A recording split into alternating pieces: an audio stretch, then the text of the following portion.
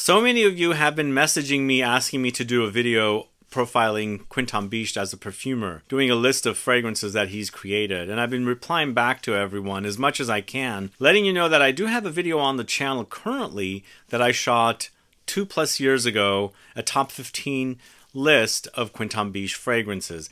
But you know what? Since he does so many fragrances and there's been so many releases since I did that video, I thought I'd put together another video profiling his fragrances, but focusing on fragrances going back 5-6 years. So if you're interested in learning about Quentin Bisch fragrances, a top 20 list of his fragrances going back 5-6 years, then please stay tuned.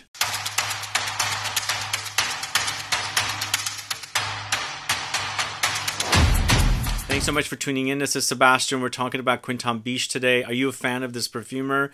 I must say he is a busy man. He creates so many fragrances. So many different fragrances pop up with his name on it, with his signature. I mean, I'm impressed at how much the guy can produce, and he's pretty popular as well, and he's created some really amazing fragrances. I've got a top 20 list here. We're focusing on unisex and masculine fragrances, male targeted releases, and I've got a bonus section of feminine releases as well that I'm going to talk to you about today. Again, it's a top 20 list, and we're going back 5-6 years, so mostly the last, I should say pre-pandemic and post-pandemic releases. And we're going to go ahead and get started with the first fragrance, going to the house of, this is MAISON CRIVELLI. I lost my train of thought there. This is Hibiscus MAHAJAD. You're probably wondering why this is ranked so low. So it isn't one of my favorite fragrances, but I can tolerate this one. There are fragrances that I've left off completely from the list, even though I've got way more than what's featured here. This one is just not one of my favorites from this house. I know it's got a lot of fans. I also think that this is kind of a variation on his very popular Delina fragrance that was launched in 2016 or 2015. But this is Hibiscus with rose, vanilla, cassis, leather, mint, ambrette, and cinnamon. I like it. I just don't love it. It's just not one of the fragrances that calls me and says, hey, wear me kind of a thing. But I don't understand why there are so many fans of this one. If you're a fan of Hibiscus MAHAJAD, do let me know what it is that you like about it. In this collection from MAISON CRIVELLI, and I believe Quentin Bisch has made 3 fragrances in the extracts. My favorite is Patchouli Magnetic, which a lot of people don't seem to like. That is ranked pretty high. We'll get to it. But at number 20, it's Hibiscus MAHAJAD. So next is probably going to be another shocking, fragrance for you guys. I'm ranking ENCELADE here at number 19. This is from the house of MARC-ANTOINE Barrois. But there's 4 fragrances from this house here in this video. And you're going to find out where each one ends up. This, to me, I feel like it's not one of the greatest from this house, although it might have some fans and it has some people that don't enjoy this as well. I like it. I don't hate it as much as Hibiscus MAHAJAD. I can actually wear ENCELADE, but the other fragrances that are on the list are more enjoyable for me. This is Rhubarb with Vetiver, Atlas Cedar, Tonka beans, Australian sandalwood. I feel like it is definitely the Quentin Bisch signature, and it does fit the Marc-Antoine Barrois collection of fragrances. Just, I feel like it's a distant, fragrance from all the other great releases from Marc-Antoine Barrois. It's wearable, as I said. This is ENCELADE from the house of Marc-Antoine Barrois. I do also have to say that is a bit leathery. There's definitely a leathery and smokiness with that one. But moving on to the house of Jean-Paul Gaultier, this is Le Male Le Parfum. So recently I did a video on Elixir, Le Male Elixir, which will be coming up soon. But I've put Le Male Le Parfum here. And it is pretty good, actually. It's definitely better than the original, although the original has gotten, reformulations and the butchering and everything. This version is quite good. And then up until I smelled the Elixir version, I felt like this was great. They've actually intensified the fragrance and, made it very spicy. But when you compare this version, the Le Parfum, which apparently it's not even a parfum concentration, it's an eau de parfum concentration, they have boosted up the spices and intensified it with kind of aromatic notes as well, which the original is vanilla and lavender. Here we have, like loads of cardamom as well, which is quite delicious. Le Male Le Parfum at number 18 from the house of Jean-Paul Gaultier. This next one is from the house of PENHALIGON'S. It's Terrible Teddy. Are you guys fans of this one? So yeah, this is a Quentin Bisch created fragrance. It's actually very, very leathery is what I should say. It's definitely got lots of ambroxan, leather, and incense. It's definitely got loads of musk in here as well. It has kind of ambery touches. And then of course dry. It's a very, very dry fragrance with some smoky elements with the leather as well. I think the fragrance is perfectly captured profiling this animal, the rhinoceros, because I get very leathery. Whenever I look at the skin of the rhinoceros, it has a very leathery presence to it. So perfectly, you know, meshing of styles of fragrances with the animal. This is the Portraits collection from PENHALIGON'S, and definitely pretty rough, leathery, smoky, ambery, musky fragrance from PENHALIGON'S Terrible Teddy. So the next fragrance we're talking about, going to the house of L'Artisan Parfumeur. This is Eerie de Gris, just brand spanking new from this house. And this collection is the vegetable collection. I think it's called Le Potager from this house, L'Artisan Parfumeur. And I believe Quentin Bisch has done 3 fragrances for this collection. 2 of them are here. One of them is not. I didn't like the sound of it, and I've smelled it, and I enjoyed the 2 that are in this video. This is very powdery iris, but it also has green peas. If you like the idea of a green peas smell, the way it smells, very green. I really enjoy the smell because my dad used to grow them, and you could smell them off the vines, you know, especially when you open them up with the peas inside, kind of like the bean-shaped, you know, vegetable or whatever it's called. But the smell is really prominent with that, and it's definitely captured here in this fragrance. So it's basically just iris, peas, the green peas, and then also some bergamot, so it has some citrusy touches. But it's definitely very, very powdery, and I feel like iris and the peas really do go hand in hand. So definitely adds this kind of a green and vegetal quality against the iris. And iris to me has a bit of vegetal quality as well. It also has some creamy undertones when they're using the orris butter. But it's quite nice. It's a nice fragrance, ranked here at number 16. This is Eerie de Gris from the house of not PENHALIGON'S. It's L'Artisan Parfumeur, but PENHALIGON'S and L'Artisan are definitely companies under the same conglomerate. But moving on to a fragrance from the house of Le GALION. This is TILLEUL. I think that's how you pronounce it in French, meaning linden blossom. There we go. Not really having a good time focusing this. There we go. So Le GALION is a great underrated house that really didn't find an audience here in the States or any retailers. I don't see the fragrances selling here anywhere, but they did do some great fragrances. In fact, it was an older house that was shelved, and then it was brought back from this person that basically took over the house. And they launched kind of classical style fragrances, and perhaps some of the retailers that had you know, inspected these fragrances, they thought maybe they were just too classic to carry. Most people want modern fragrances, but I feel like they have some great fragrances, and this fragrance, even though it has classic touches, definitely has modernity or modernity as well. Created by Quentin Bisch. All of these are created by Quentin Bisch. It has a linden accord with honey. There's ambroxan and musks. So basically it's a sweet floral fragrance, kind of a yellow-white floral note of linden blossom, and it's definitely capturing this flower and beautifully meshing with the honey. For me, the flower itself has honeyed undertones, so it's given that Quentin Bisch would blend it with honey because it brings out more honey from the flower here. But of course, musks and ambroxan to kind of extend the life of the fragrance. But this is TILLEUL from the house of Le GALION. This is at number 15. And then the next L'Artisan Parfumeur Le Potager fragrance, or the vegetable collection fragrances. This is Vetiver ECARLATE, this one right here. So this one's really, really good. It's a great combination of vetiver with tomato leaves. But for me, when I smell this one, I also get the fruit of the tomato fruit itself, not just the vines, because leaves have that kind of viney green smell. But for me, this is also a bit succulent with how the tomatoes are, and it's quite delicious. It's a great meshing of the tomato leaves with the tomato fruits against the kind of dry, grassy, earthy vetiver, and then throwing in some citruses as well, like grapefruit. Grapefruit and vetiver together are a match made in heaven. I've heard from perfumers that not grapefruit, but vetiver has grapefruity undertones, so it's a given that they always combine grapefruit with vetiver. But this is delicious. If you haven't tried it, it's Vetiver ECARLATE. Try it. I think you're going to like it. Up next, going to a fairly small or unknown house. This is Rhubarb Milano with Blue, this one right here.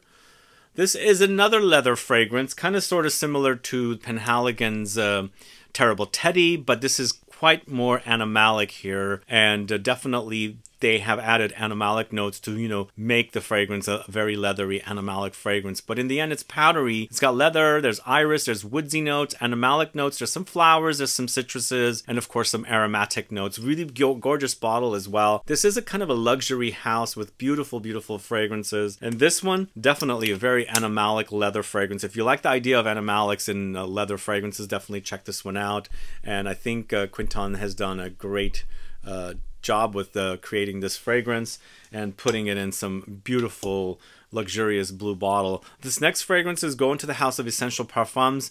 Not necessarily luxury, it's also inexpensive fragrances, under $100 I should say, not very inexpensive, but definitely niche quality, under 100. This is from the house of Essential Parfums. This is Bois Imperial, this one right here. So this to me does smell like a cross between Ganymede and B683 from the house of Marc-Antoine Barrois. And Quentin Bisch has basically created something copying his own work for a more budget house. This features notes of Thai basil, Timut pepper, Haitian vetiver, Georgie wood, which is cedar wood, Petalia, Akigala wood, Indian patchouli, and Ambro fix. Akigala wood will keep coming up. Quentin Bisch does use Akigala wood quite a bit. To me, Akigala wood smells a bit like a cleaned up patchouli, and I can see that it's definitely here for me. It's not identical, but kind of like taking those two fragrances from MAB and combining them and adding some other things. So you'll be reminded of Ganymede and you'll be reminded of B683, but this is its own thing. Bois Imperial from the house of Essential Parfums. That is at number 12.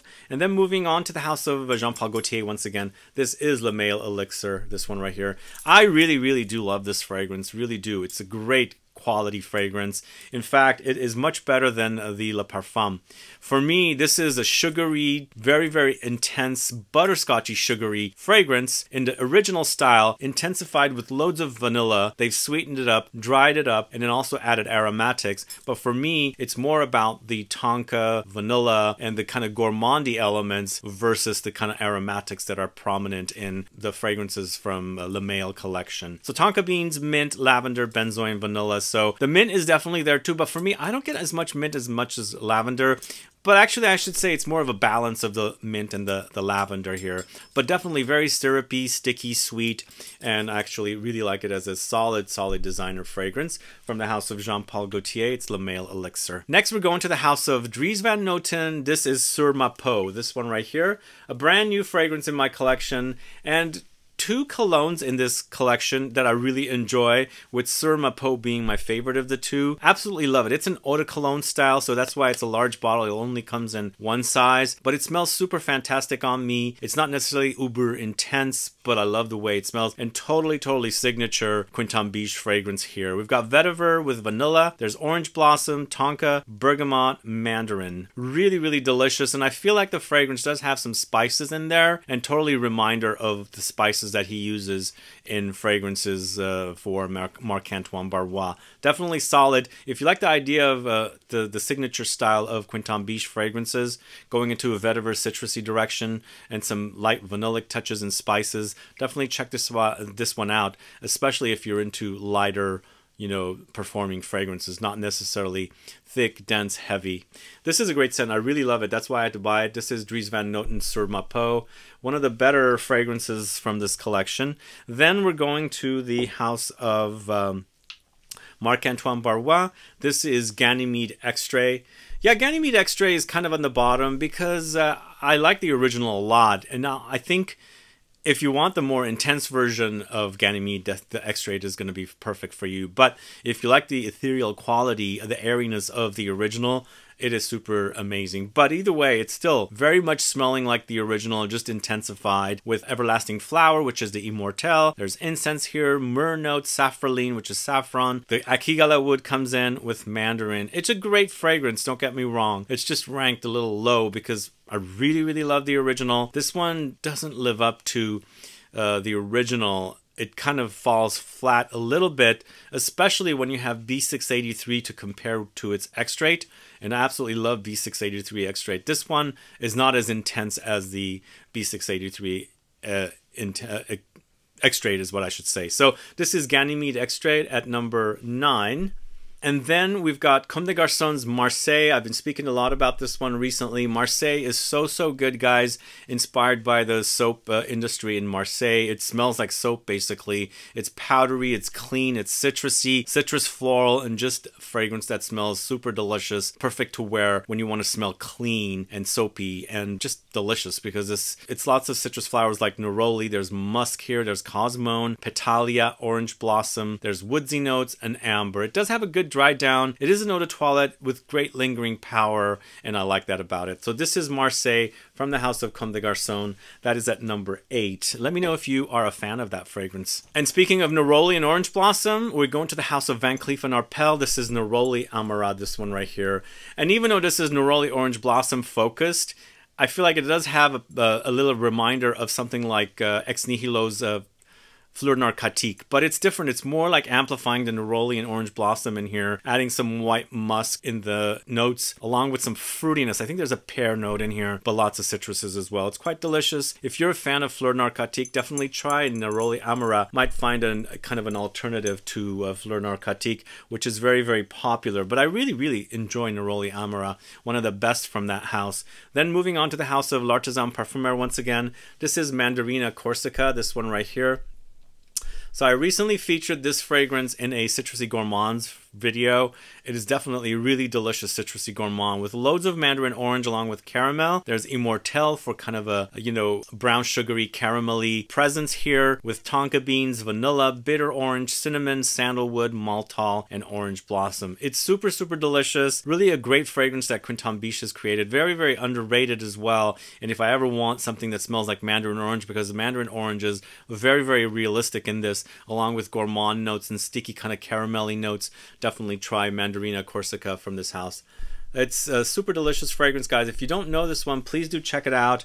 I recommend that one quite a bit, and I really love it because it's just really great citrusy gourmand. But it's not like super gourmandish, but definitely with the fact that it has those gourmand notes, definitely falls into that category. Then we're moving on to the house of Maison Crivelli once again. It's Patchouli Magnetic. Yes, I've ranked this one pretty high. Not only does it smell great to me, not only does it a super intense beast mode, very long lasting, it does garner me compliments as well. I've never received compliments from Hibiscus Mahajad. I don't wear it that much anyway, but this one is super amazing. I love it because I love patchouli, and this is kind of a tropical patchouli with a kind of milky lactonic quality with some white flowers and frangipani. It's got gardenia, and it also has frangipani, and along with peach, vanilla, leather, and of course the patchouli and sandalwood. Very creamy. It's very hot, humid, and tropical when you wear it, and great lingering power. Super intense. So Patchouli Magnetic from the house of Maison Crivelli. Check it out if you don't know that one.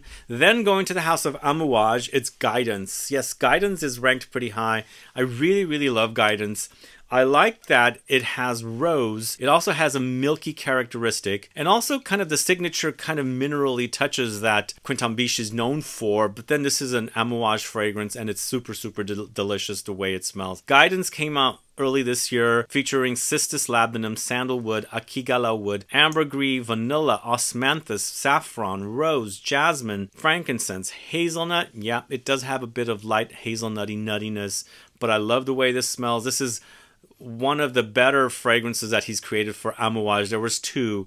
I can't remember what the other one was called. I didn't really care for it. It was very cold and incensey. This one has warmth, and the fact that it's got this kind of creamy undertone, kind of a lactonic milky undertone, it makes for a very cozy wear. So Guidance from the house of Amouage, super delicious. Then we're going to the house of Marc-Antoine Barrois once again. We've got one more after this fragrance. This is B683 Extrait. This one right here. B683 Extrait in comparison to Ganymede Extrait is so different. This B683 Extrait is super beast mode, really intense, and also animalic. They've given it an animalic treatment. Ganymede was intensified in comparison to the original, but still it's not as intense as this. Really love it. And I didn't really care for B683 originally. I liked it. This one I really love. It's loads of rhubarb with vetiver, Atlas cedar, tonka beans, and sandalwood, and it is super amazing. Really love the way this smells. It does have a bit of leathery touch in there as well, and it wears really beautifully. This is B683 Extrait. Wonderful fragrance. If you don't know this one, do check it out. I highly recommend it. This next fragrance is from the house of ECARLATE Orange. This is Experimentum Crucis, this one right here. Anybody know this one?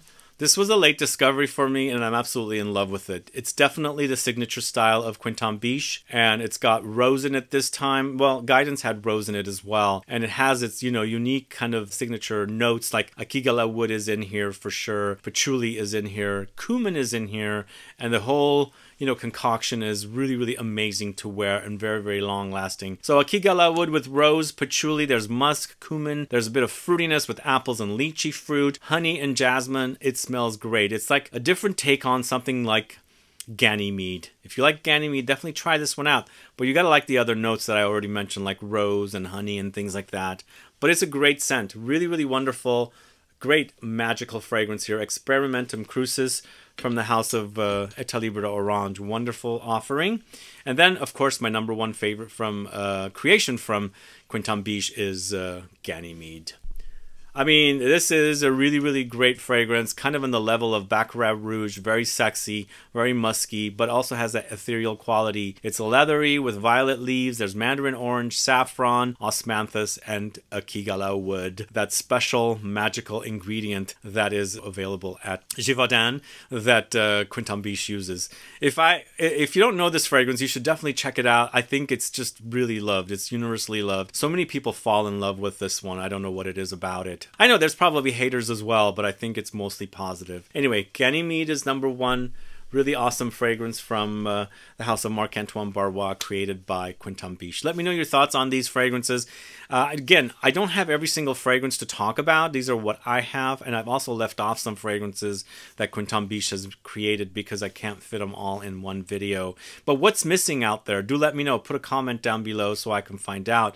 Before I go, also, just to let you know, we are doing so much better with kit number 6 from Scent Club. This is Scent Club's kit number 6. We have launched it, and you guys seem to really be liking this kit more than kit number 5. So we still have kit number 6, and of course we have some more kit number 5 left as well. But let me tell you a little bit about the fragrances in this kit. We've got Bombay Bling by Neela Vermeer Creations. I can get that focused. We have Callous Subtle from the house of Oriental Parfums. That's this one right here. And then we have Porthole from the house of Lumari, all featured in kit number 6. Great collection of summery fragrances. Get yours now before we run out. And as I said, kit number 6 is doing so much better. People seem to like this one over kit number 5. I don't know what it is, or maybe kit number 5 launched at a bad time. I don't know, but either way, both of those are still available. They're linked in the info box, and you can get them now. Either way, guys, thanks so much for watching today's video. If you have any questions or comments, please list below. Please like this video. Please share it. Follow me on Instagram and Facebook, and I'll be back with more videos very soon. Have a good one. Goodbye.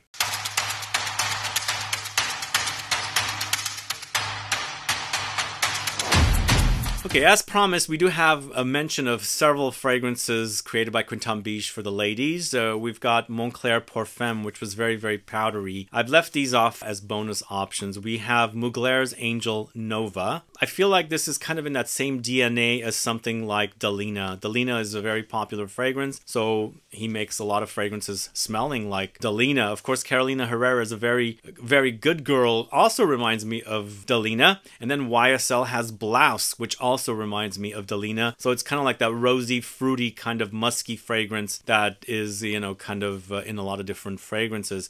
Then we have flankers to Delina, which were the Delina Exclusive and Delina La Rosée. Those came out as well during this time frame of 6 years ago till now. And then last but not least, there was Parfums de Marly's Valaya. To me, it was kind of like a musky take on Fleur Narcotique from Ex Nihilo. Anyway, those are just mentions of some feminine offerings that Quentin Bisch has created. I don't buy a lot of feminine fragrances. That's why I left these off as bonus options. If you're a fan of these fragrances, do let me know. Put a comment down so I can find out. Have you compared Delina to YSL Blouse to A Very Good Girl by Carolina Herrera?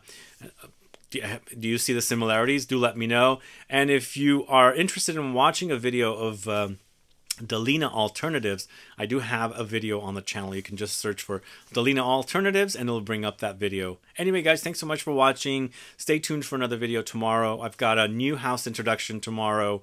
We're going to find out what it is coming right up tomorrow. Have a good one. Bye-bye.